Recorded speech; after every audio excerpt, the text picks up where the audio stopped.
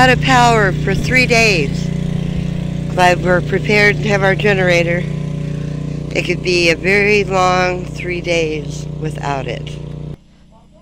But I can make coffee right here, even without a generator. Put the old campfire coffee pot on the heat, and I'll have coffee here in a bit.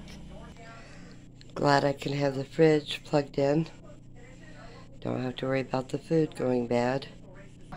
I can even have the news on to find out what is going on.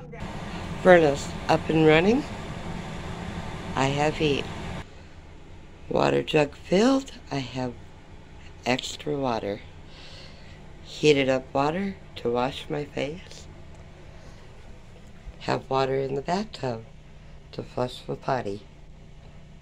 Have water in the filtered water. All we can do is wait it out. But I'll be drinking my coffee.